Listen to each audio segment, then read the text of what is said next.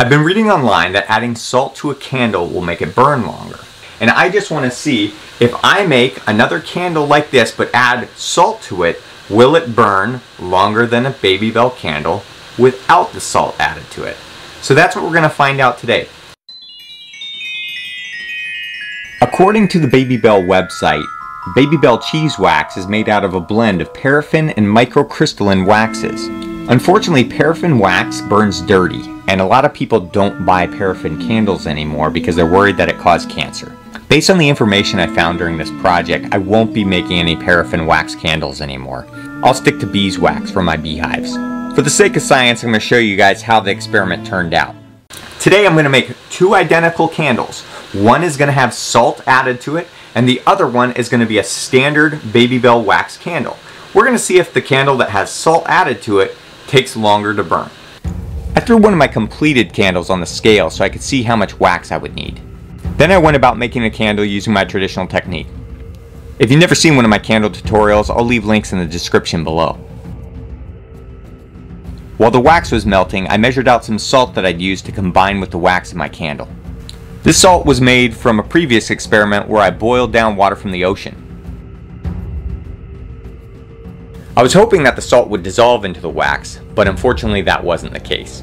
So I had to scoop the salt and just add it to the tip of the candle while the wax was still melted.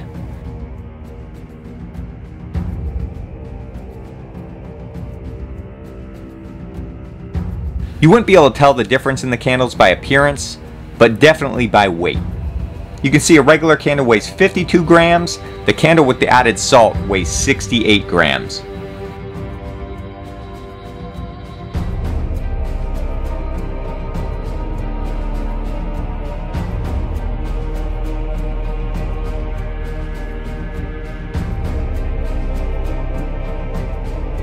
As soon as I lit the candles, you could tell there was going to be a difference in the burn time. The salted candle had a much smaller flame than the regular candle.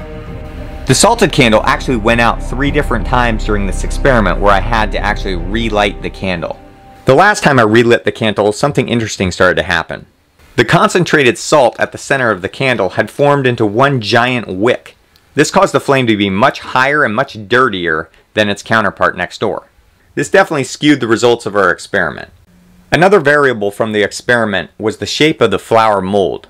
Initially, this candle shape holds the wax, but as it melts down, it escapes through the gaps in the rose petals.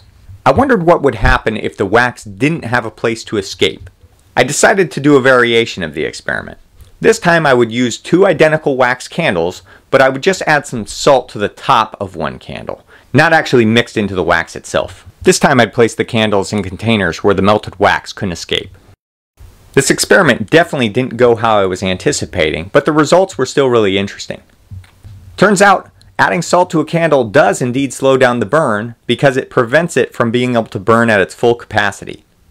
If we were to compare the amount of light that's put off by both candles, the salted candle would lose. So yes, it burns longer, but it definitely isn't burning as bright. I have several other candle making tutorials in case you want to try making candles for yourself. I hope you enjoyed this experiment. Please like this video and please subscribe to my channel. We'll see you on the next project.